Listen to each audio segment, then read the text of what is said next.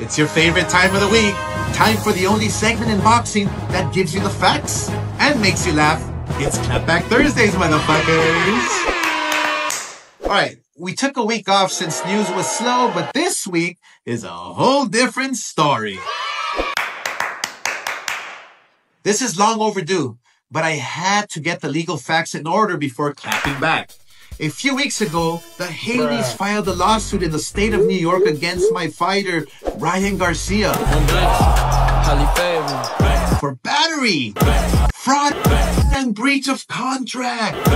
The Haneys also named my company Golden Boy Promotions in the lawsuit because they want a full accounting of Devin's fight against Ryan. In other words, they want to see my book. They don't believe the fact that Garcia Haney only did a little over 300,000 homes, and they've been paid what they are owed. They want more money that doesn't exist. Number one, Bill, we live in the same fancy neighborhood in Henderson. You could have knocked on my door and simply asked to see my book.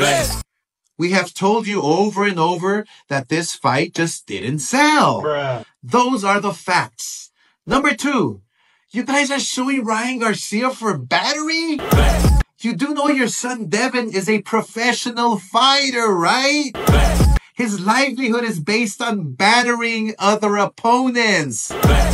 This has to be the lamest claim I've ever seen in the 4 decades I've been involved in this sport. And now, Bill, you're going to say that Ryan was doped up for the fight.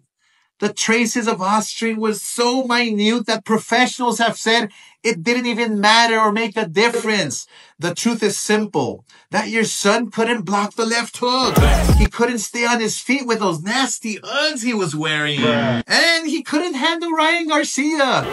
Point blank.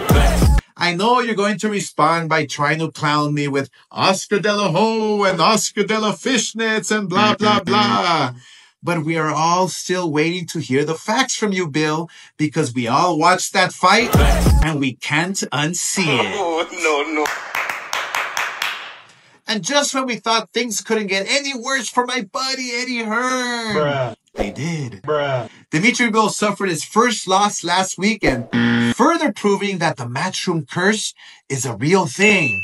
But before we get into the enormous L, let's check out what Eddie Hearn had to say about Clapback Thursdays. I liked his one last night. I mean, probably that video took the entire day, and the editing was really good. I mean, it did make me quite horny.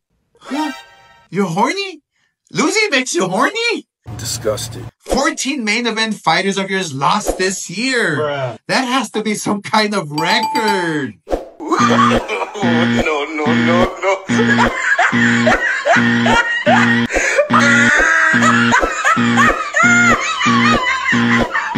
Look, despite the horrible things people say about you, I don't dislike you. I'm just pointing out the facts that you're unable to do your job. I don't care if people say you're a giant douche and silver spoon-fed trust fund loser. I just think you're a horrible promoter. And you've proven me to be correct. Gotcha, bitch. I don't know how much longer your funding will last considering you've built absolutely nothing. But it's not my problem. There are 2 months left to redeem yourself in 2024, Eddie. I believe in you. Well, actually I don't. Oh, and Canelo. Fuck you. Remember, guys, you're never a hater if you only speak the facts.